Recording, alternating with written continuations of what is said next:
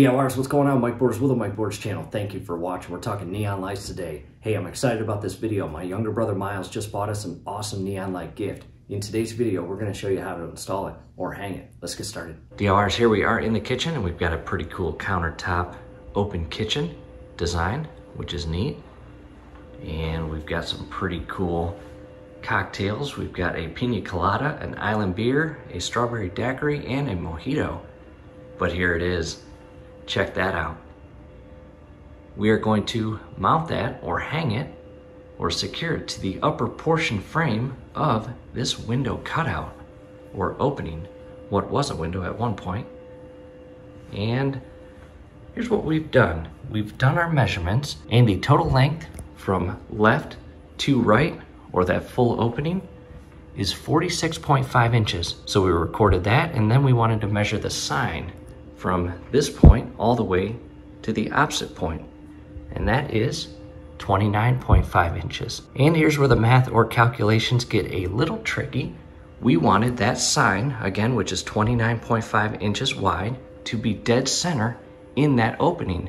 And once it's mounted, we want the exact same length from the edge to the trim to be the exact same on both sides. So the calculation to do that is as follows: 46.5 inches, which again was the total length of the opening, minus or subtract 29.5, which again is the measurement of the sign, and that equals 17 inches. And then what we did was divide it by 2, which equals 8.5 inches. So once we get everything secured and that awesome neon sign hung, there should be 8.5 inches on either side from, again, each of these little prongs or edge mounts to the trim of the opening.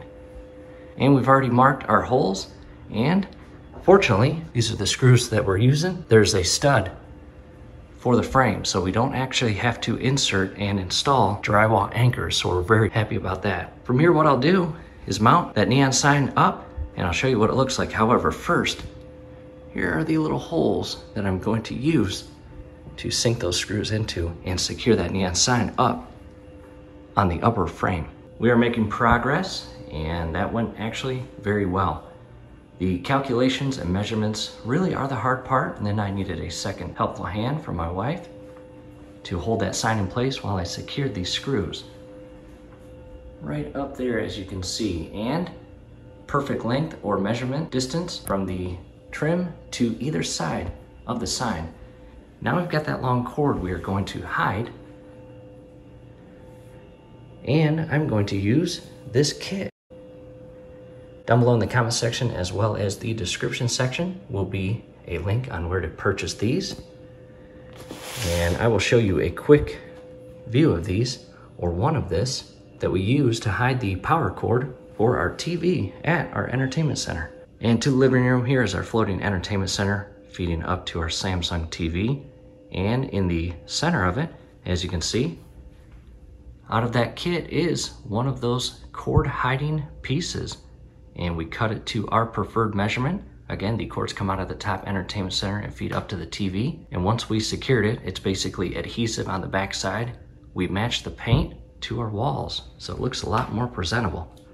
Taking a step back and scrolling above right now, I'll also put it down below in the comment section, as well as the description section is a link to a video that shows us doing that exact DIY project. Cutting that piece, painting it, and applying it, and hiding those cords. Definitely check that out. Back to the kitchen. Again, we are going to come out here, also down below in the comment section, as well as description section. I'll post a link on an interior clothesline unit that comes in extremely handy when we get out of the pool. We also installed one inside the bathroom over the tub. However, to the back side, and here is the back side. And again, we're going to hide that cord, and I'm going to feed it up and use that kit to run it alongside the upper seam where the wall meets the ceiling, and down in here and to our outlet inside there. Back out to the countertop and open portion of the kitchen, and there it is. Check that out.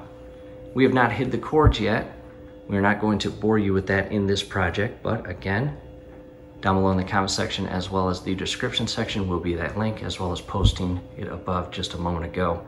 You may or may not be hiding your cords, so again, we don't want to bore you with that in this project.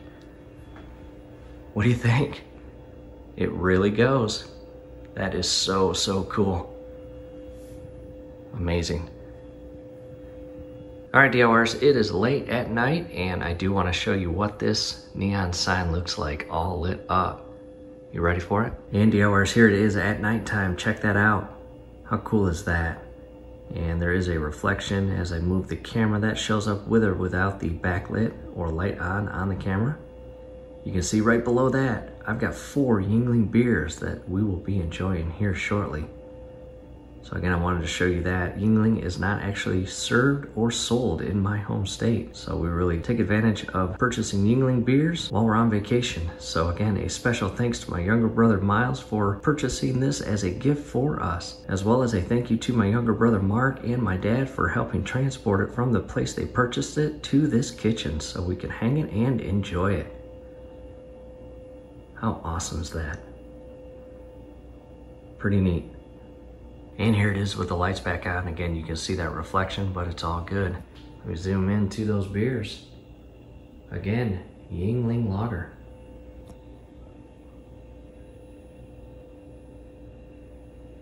DIYers, hey, if you're still watching, I do want to show you that we have hid the cords. And again, down below in the comment section, as well as the description section, will be links on where to purchase these cord hiding kits. And that one right there is for the angled and adapter fittings. And I used a few and put the rest inside here. I will throw this away. However, again, we have hid the cords. You can't even see any of the power cord. Let's head to the back side and show you what we've done. Now to the porch where the back side of the neon light is. And as you can see, no clutter with the power cord just hanging. And the cord hiding kit comes with a lot of pieces. We did have to make measurements and cut it. And the power cord comes out of the power block there. I am going to remove those orange stickers and it loops up. I tie strapped it in line with the rail or mount, and then it angles up as you see there in line with the mount and into the cord hiding kit. And I matched the paint to the wall and I painted the entire kit, all the pieces. As you can see, there's the angled pieces and the adhesive on the back side is very strong.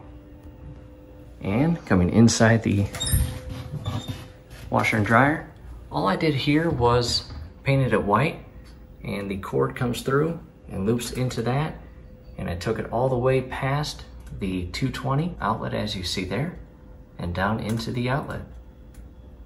So again, DIYers, I did want to show you that. A little bit of added time to the video, but hopefully it might be helpful for you. Taking a step back in DIYers, again, we definitely recommend that cord hiding kit. That looks a lot more presentable, and that is what we're all about. Less clutter, better presentation. Really looks good. And it blends in with the paint as you see.